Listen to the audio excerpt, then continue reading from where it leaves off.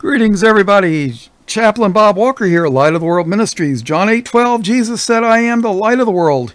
He that followeth me shall not walk in darkness, but shall have the light of life. And Jesus is that light of life. This is not so much a Bible study, more like some things to think about. Number one, meet Aleister Crowley. He used to call himself the Beast, and he proclaimed that he was the most wicked man alive. He was an avowed Satanist. He did lots of books on magic and Satanism. So, yeah, he was, yeah. Right now, well, he died in, I don't know, quite a while ago. I think he died around World War II. I'm not sure. All I know is where he's at right now, he's not going to need a sweater or a winter coat. Yeah. So, now, he did a book on magic. So, you know, magic is something forbidden in the Bible. And the reason, my guess is the reason they have to go through all those incantations and rituals and all these things that they do is so that the devils, the demons, whatever you want to call them, devils is, you know, is just evil with a D, capital D in the front. But in the Greek, demon means little god. As in, you know, the fallen angels, right? So, yeah. Let's take a look at something. Now, in Acts 19:19, people, when they got saved, it says, many of them which also which used curious arts, and we're talking about magic books, brought their books together and burned them before all men, and they counted the price of them and found it 50,000 pieces of silver. I don't know if these books were really expensive or if there was just a lot of them. But yeah, there was, you know, 50,000 pieces of silver. That's a lot of silver. Especially when you think about Jesus was sold for what, 20 or 30 pieces of silver? 50,000 pieces of silver? That's a whole lot of stuff. So, all right.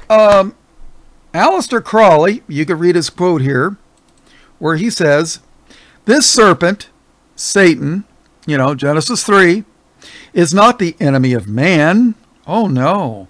But he who made gods of our race, knowing good and evil, especially evil, he bade know thyself and taught initiation.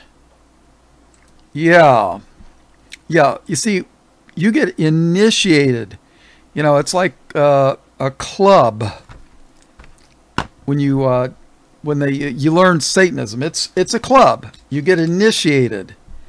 You know, Masonic Lodge, you get initiated. All the groups. So, yeah. All I know is he had a spirit guide that he called, or told him his name was Lem.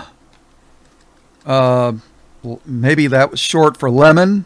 I don't know. What do you do when the life gives you lemons? Yeah. So, yeah, probably, you know, fallen angel, right? Spirit guide. Now, I know in the so-called New Age movement, which I started looking into it in the late 80s, they have spirit guides. And, which are, you know, oh, they're not fallen angels that hate us. No, they're aliens. from another world, and they want to help us. They want to help us go to hell. That's what they want. Yeah. You know, and, you know, why all the push for aliens? You know, it makes you wonder. See, instead of a God, the Lord of heaven and earth that created everything, no, they're space aliens, and they seeded the earth along with other places, and, you know, we're their children, and we've been screwing up, and now that we learn about atomic warfare, you know, we're in danger of exterminating ourselves, and they just want to help us and take care of us, and you know, give us knowledge, which is in the Greek gnosis. You've heard of the a doctor. Hey doc, what's the prognosis? You know, what is the do you think this person's going to recover? What's the prognosis? Oh, well, the prognosis is not good. It's end stage cancer. You know, so that's the prognosis. They're going to die. But gnosis means knowledge in Greek, if I remember. You've heard of Gnostics? Yeah, same word, same root word. So isn't it funny that Lem looks exactly like those E.T. kind of things, you know, the aliens that do all the alien abductions. And a lot of women report that when they were abducted, they were molested, if you catch my drift, which falls right into what happened in Genesis 6. So, yeah. And of course, they call them grays, right? And here, at number 7, there was a book written about communion, about some guy that was communing or hanging out or with one of these fallen angel, demon, E.T., extraterrestrial grays, they call them. So, yeah, I think I'd rather kind of pass on that kind of a deal, you know? Yeah. But some people are into that kind of thing, you know. Hey, they want to get taken up in their little UFO spaceships and whatever, you know. Yeah, they came from the heavens, all right. They were kicked out in Revelation Chapter 12. You know, they were kicked out of heaven. So, all right, let's see. Now, this picture is from Stargate SG-1. I think that was the name of the show. It was the longest running science fiction show of all time. I mean, it ran for, what, like 10 years or something like that. And this is our friendly alien. His name was Thor. You know, they always try to take all those legends and myths and weave it into the show. So, yeah.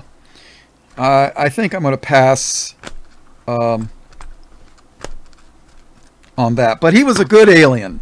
He was our friend in protecting Earth and, you know, giving us knowledge. And, yeah, right. And here's this communion thing again.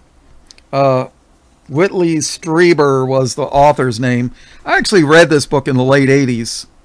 And, you know, I always liked weird stuff, but this is way out there. You know, it was around that time that my Bible studies, when I was in eighth grade? 8th or ninth grade, kicked in. I think I went to a private Baptist school around 8th, 9th grade, and their Bible teachings kicked in around that time, and I'm like, wait a minute, this is out there, you know, this ain't no good. You know, I smelled a rat. Of course, I repented of all that, but yeah. So, next comes E.T., another good alien. The Extraterrestrial. I remember, what did that come out? Like the late 70s or something? I think that was Steve Van Spiel. And then Berg. Yeah. Yeah, why do they want to convince us that there's good aliens? And he's got the glowing finger thingy, and he can heal people. Yeah. It makes you wonder, why are they trying to convince us there's aliens? Maybe because they'd rather have people believe that aliens are the ones that put us on the earth instead of God Almighty that wants us to follow his laws and his rules and give him honor. You know, honor him by our lives and everything else. So, and then you got the gray aliens. Ooh, yeah, that looks like a demon from hell, doesn't it? You know, I don't know if there are angels or fallen angels that actually look like this. I don't know, but it is a common thing. And I've read a lot of different stuff by a lot of different people, trying to figure out their plans from a Bible perspective. Yeah, I don't know. If I ever get it figured out, I'll probably be dead, but and with the Lord, hopefully, he'll be happy to see me. But supposedly the gray aliens and the reptilians, you know, when Jesus and John the Baptist said they were certain group on the earth were a bunch of serpents. Oh yeah. So, all right, then you got gray aliens. Another book, My Encounter with a Gray Alien. No, I never read this book, but it makes you wonder. You know, yeah, they're aliens and they're trying to help us.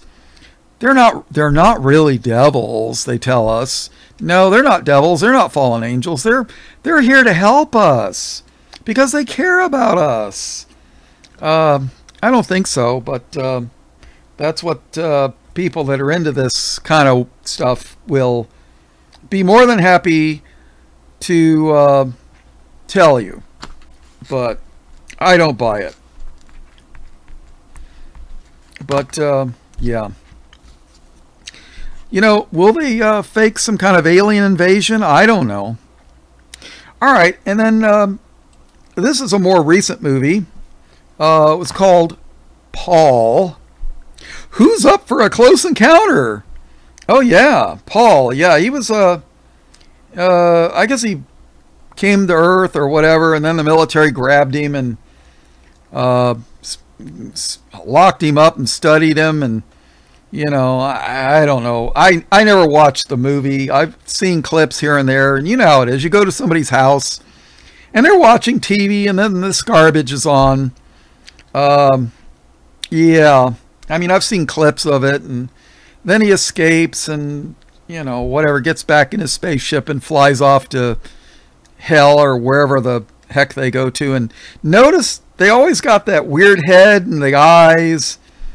And, yeah.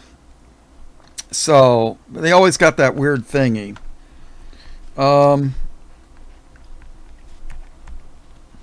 And of course, they're real nice guys, you know, they always are, right?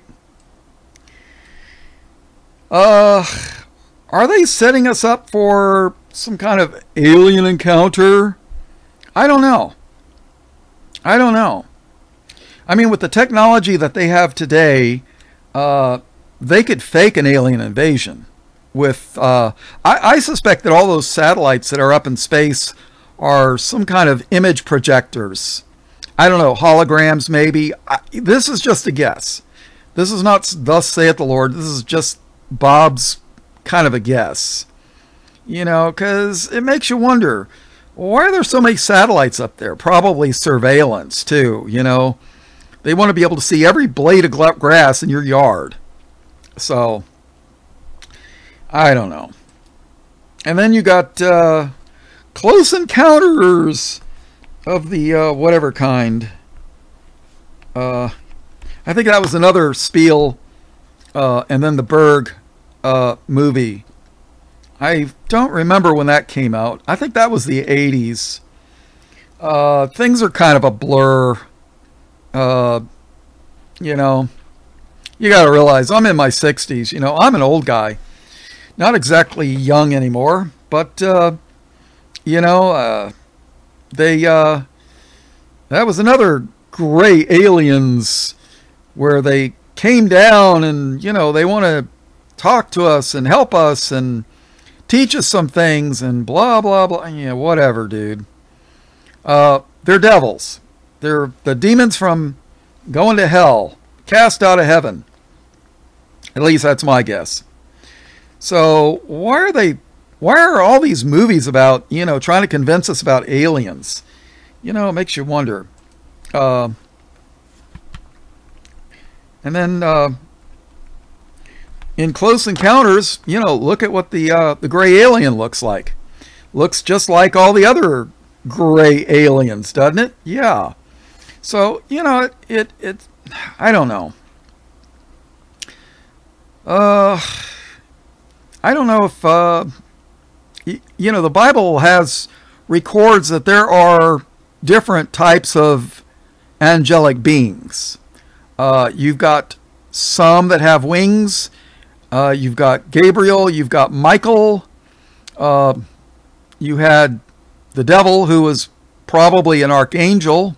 He took one of a third of the angels to hell. Well, going to hell with him. And then you got one that's got like 4 faces. You know, the one in Ezekiel, and it's in Revelation. So I don't know. I don't know. But, and then you got Yoda. Yoda, you know, Star Wars. Boy, I'll tell you what, when Star Wars came out in the 70s, boy, everybody, that was the thing, you know. And what you don't know is Yoda, it's a Yiddish word. I don't remember what it means, but it's a Yiddish word. Of course, Hollywood is very, yeah. And then you got the Force. The Force. Luke, use the Force. Isn't that magic and witchcraft? I think so. Yeah, magic and witchcraft. So, yeah, use the Force, Luke. And then you got the War of the Worlds. Boy, when that came out in the 50s, of course, I didn't see it until the 60s, but boy, that was a movie you'd want to see just before you get ready to go to bed, right? Yeah. Why are they trying to convince us? You know, you got good aliens, you got bad aliens. Are the good aliens going to fight the bad aliens? And then, you know, we're going to all live in this utopia without the Bible, of course, and without Jesus, you know. Well, if the aliens were the ones that seeded the earth with humanity, it wasn't Jesus Christ that created everything. It was the aliens. And, of course, they're our friends, you know. So, I don't know.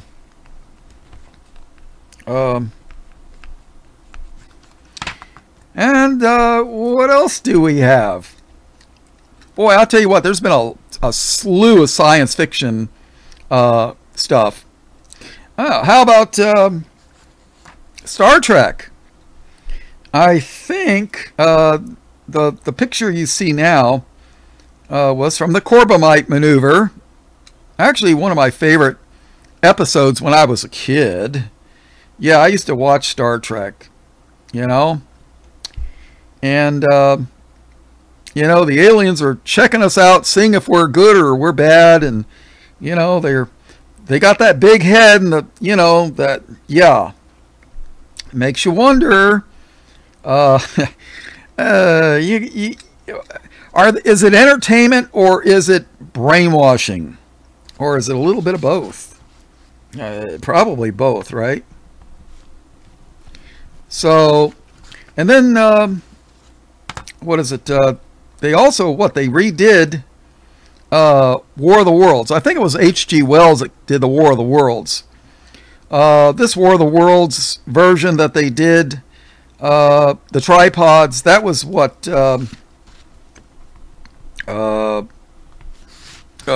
Tom Cruise. Yeah, Tom Cruise. Yeah, they redid the whole thing. Yeah, humanity's going to unite. We're all going to have an alien invasion, and the whole world's going to get together and put aside their differences. The communists and the capitalists and the Christians and the Muslims and the, whatever. We're all going to be friends and fight against these aliens and unite the world in a one world government. Or is that the plan all along by the devil? The Bible does talk about the beast having the whole world under his control. So, I don't know. And then here you got the Star Trek again. Now this was called Balak or Balak. And believe it or not, that's a character name in the Bible.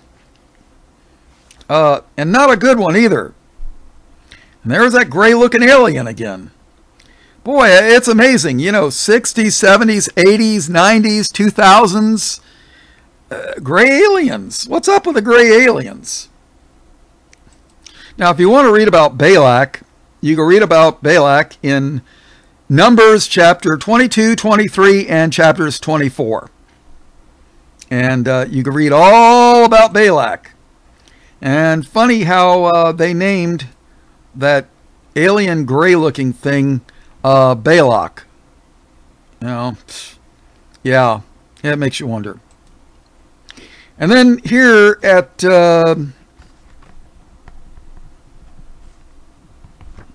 let's see, War of the Worlds again. This is the alien. I think, yeah, this was the 1950s movie. They've been doing this crud for a long time. And, let's face it. If we all evolved, there is no God. So, let's make friends with all the aliens.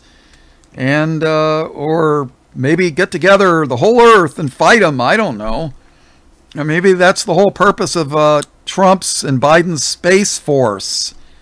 Which, by the way, the symbol for the Space Force looks very much like Star Trek. But I'll show you that in a minute. All right. And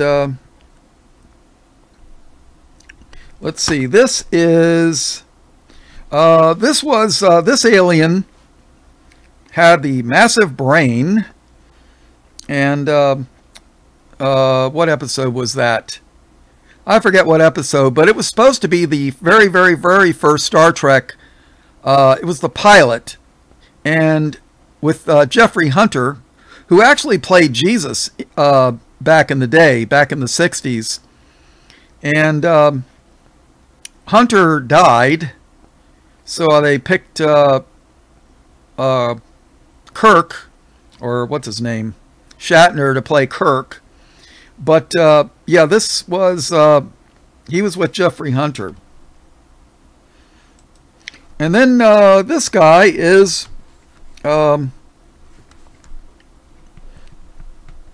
Andorian, another alien being. So, boy, they got a lot of... Now we got a blue one.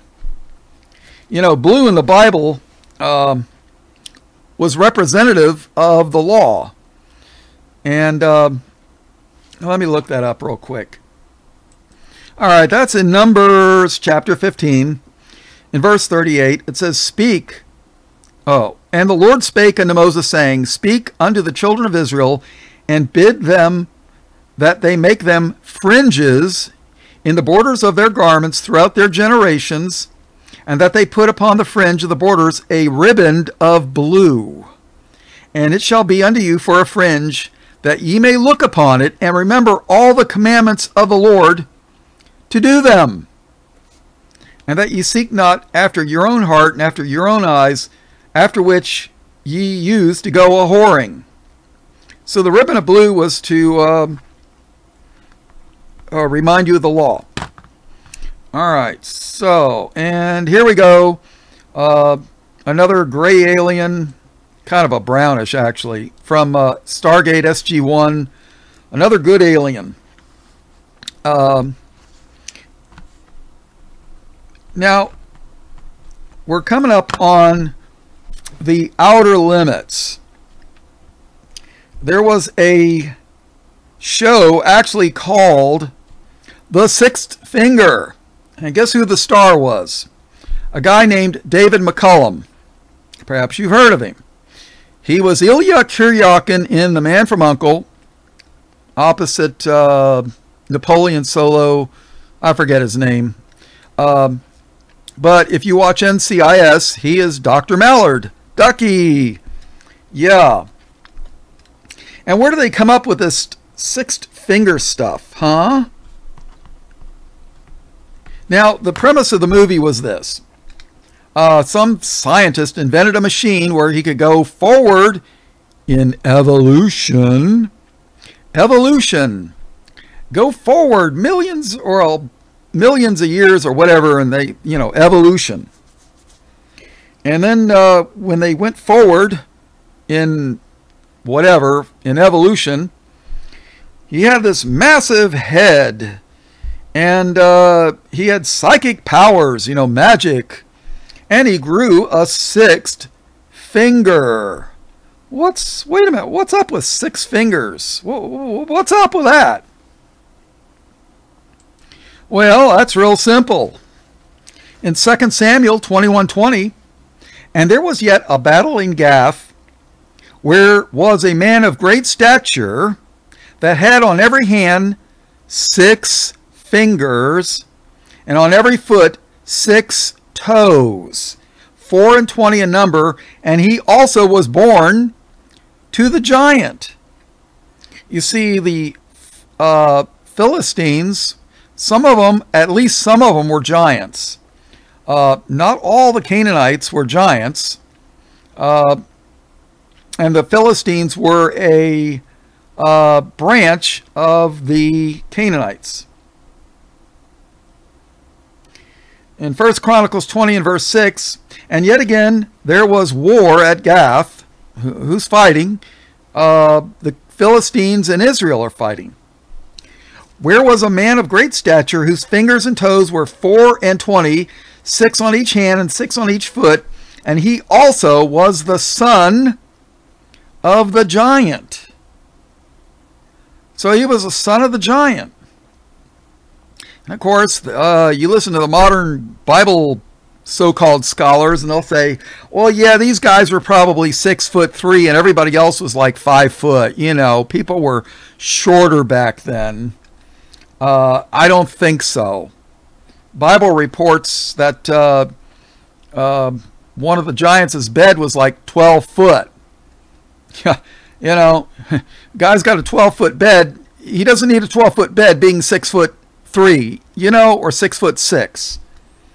And yeah. And yeah, just because they got 6 fingers, that doesn't mean anything. Yeah, right. They were freaks of nature. Because why were they giants? Well, Genesis 6 tells you what they are. But nobody believes that anymore, except for a few of us. And here, this picture with the outer limits, with the girl and the evolved man who has psychic mental powers and can do things with his mind. Notice the pointy ears and the big head, and looks like a gray alien. Yeah. It makes you wonder. Yeah, it really does. Makes you wonder. Yeah, I don't know what they're doing or how they're going to pull this stuff off. I don't know. Maybe they're faking all this alien stuff to get people to lose their faith in God, or maybe they will try to fake some kind of a alien invasion. I don't know. honestly, my opinion is, look at the Space Force insignia, and then look at Star Trek's insignia. I mean, they look pretty close. I don't know how many of you are Trekkies, but yeah, Starfleet Command. We're going to get together with all the aliens and be friends and fight against the Klingons and fight against the Romulans and the Borg or whatever other, yeah. Actually, I think the Space Force is to try to oppose Christ when he returns in glory with his cloud of witnesses and angels and all the resurrected, those that are in Christ. But that's just my guess.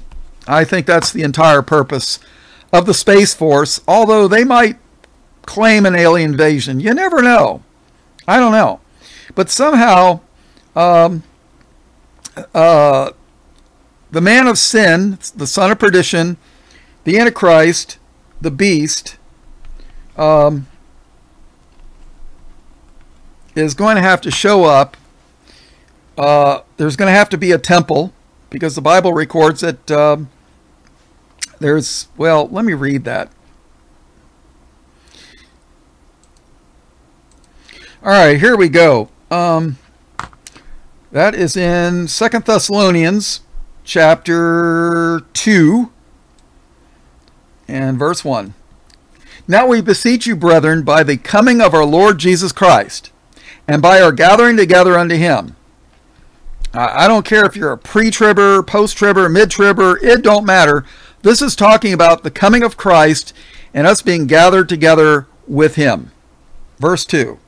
That ye be not soon shaken in mind, or be troubled, neither by spirit, nor by word, nor by letter, as from us, as that the day of Christ is at hand. Let no man deceive you by any means. Don't be deceived. Paul, Jesus said in Matthew 24, deception was going to be prevalent in the last days. Let no man deceive you by any means. For that day, what day? The second coming, the coming of the Lord. For that day shall not come, except there come a falling away first. Ooh, yeah. Well, we got here by evolution, and we got seeded by aliens. God didn't create the heaven and the earth. Is that a falling away first? Oh, yeah. For that day shall not come, except there come a falling away first, and that man of sin be revealed, the son of perdition. The man of sin, son of perdition. He's got other names. Revelation, John called him the beast. He's also called the Antichrist. That the man of sin be revealed, the son of perdition. He's going to be revealed one day. Who opposeth and exalteth himself above all that is called God, or that is worshipped, so that he, as God, sitteth in the temple of God, showing himself that he is God. Now, unless this happened in 70 AD, which it didn't, it has to happen in the future. It has to happen in the future. So there has to be a temple. And by the way, there's a temple in São Paulo, Brazil. Solomon's Temple. Look it up. Brazil. It took them 3.5 years, or maybe less than 4 years, I think, to build this thing. And the Temple Mount Faithful and the Temple Institute, two Jewish groups, have all the stuff they need to do the temple. They're just waiting for the go-ahead to do it. And my guess is that they're going to, well, I think there'll be some kind of a catastrophe. Whether it be an economic crash, which we're going to have worldwide, perhaps famine created, and or natural type weather disasters. I mean, read Job chapter 1. It was Satan, not God, that brought a whirlwind that destroyed the house that Job's sons was in and killed them. Not God, Satan. Of course, God has Satan on a leash, but still that dog can bite, you know, as far as the Lord allows. I mean, when Moses opposed the magicians in Egypt under Pharaoh before the Passover, before the first Passover, the magicians were able to turn staffs into snakes. They were able to do some of Moses' miracles. Well, you think they did that by their own power? No, it was the power of the devil. The devils. You know? And the Bible even records that the false prophet is going to have the power to do false miracles. I mean, they're going to be real miracles, but they're going to be lying miracles. You know, satanic. You think witches and Satanists don't see miracles? Of course they do. Magic wouldn't be magic if it, you know, I'm not talking about a kid's birthday party where the magician pulls a rabbit out of a hat or makes a coin disappear. No, I'm talking about the real deal. You know, so now if you want, you can read the whole thing on your own. But in Revelation 13:13, and he, the false prophet, and he doeth great wonders, so that he maketh fire come down from heaven on the earth in the sight of men. Why does he do that? To devour his enemies, those that oppose him, those that are not in Christ. This is mimicking the same type of miracle that Elijah did in the book of Kings when he was confronting Jezebel's prophets of Baal, or Baal, or whatever you want to call it, Baal. He did the same thing. He brought fire down from the sky. There was 50 soldiers that were sent to the king to grab Elijah. He brought fire down from the sky and killed them. They did it again. Another 50 fire down from the sky, killed them. He killed over 100 soldiers.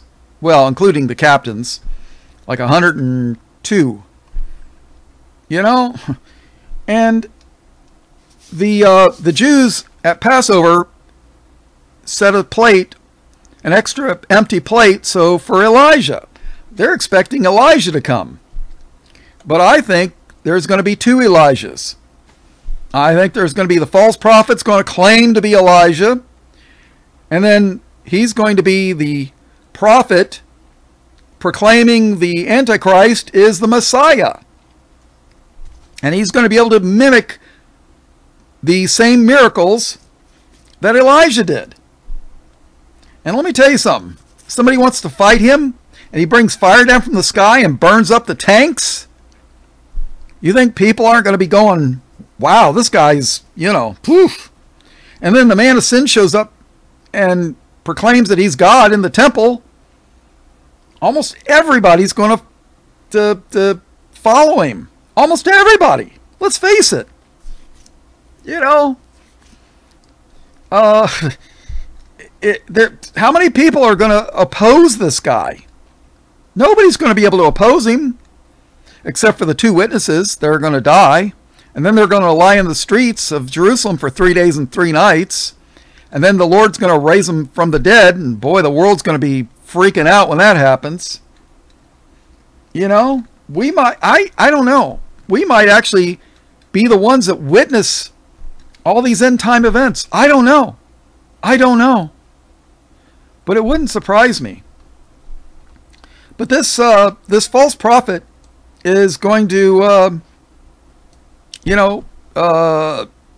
he's going to, well, let's just say nobody's going to be able to stand in front of the beast.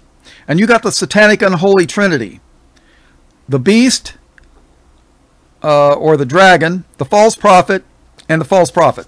The dragon, the beast, and the false prophet. The false prophet and the beast are men.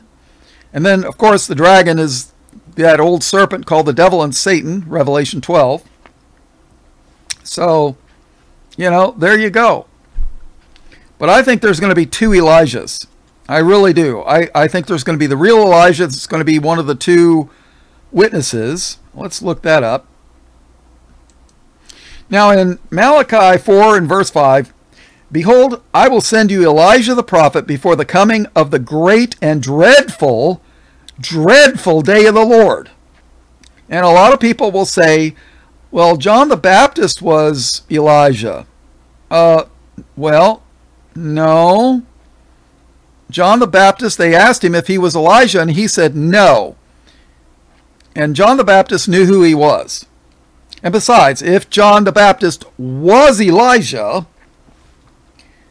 was Jesus being here on the earth a dreadful day of the Lord? Was it dreadful that Jesus walked the earth healing people, raising the dead, healing the sick, making the lame to walk, giving sight to the blind, healing lepers? Was that dreadful? No. The dreadful day of the Lord is for those that rejects the gospel, rejects Jesus Christ. That's going to be the dreadful day of the Lord, when the Lord destroys all his enemies with fire and brimstone. No, Elijah the prophet is going to be one of the two witnesses that have yet to come. And don't let anybody tell you that in 70 AD, that was the fulfillment of Bible prophecy. It was a partial fulfillment. But Jesus didn't return yet in glory. I haven't seen the cloud of witnesses. And the Bible records that every eye will see him return. Every eye. Every eye. Did you see him come? Well, then it didn't happen in 70 AD. Sorry, preterists, but you guys are screwed up in the head.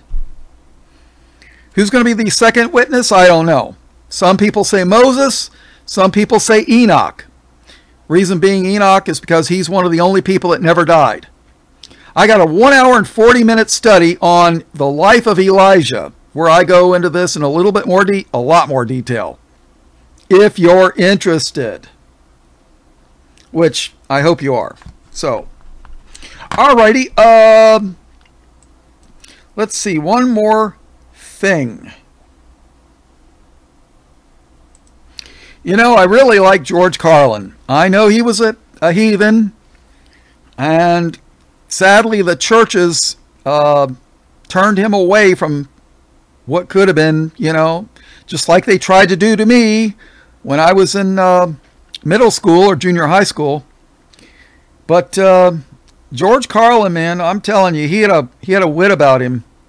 I wish he'd have gotten saved, but it didn't happen. But George Carlin says, think of how stupid the average person is and realize half of them are stupider than that.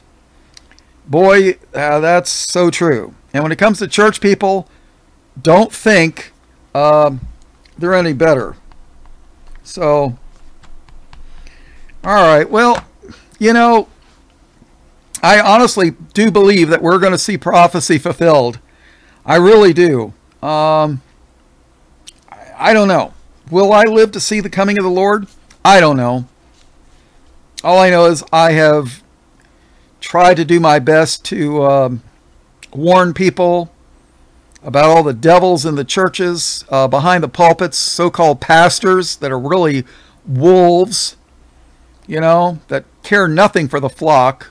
Only thing they care about is their little tithes. So that's all they care about. Oh, you got a tithe. Tithe to the Lord. Here's our address. Send it to Pastor, I'm a greedy SOB, or son of a bastard. Bastard is a Bible word, by the way. So, alrighty. All blessings, praise, glory, and honor in Jesus' precious name. Amen.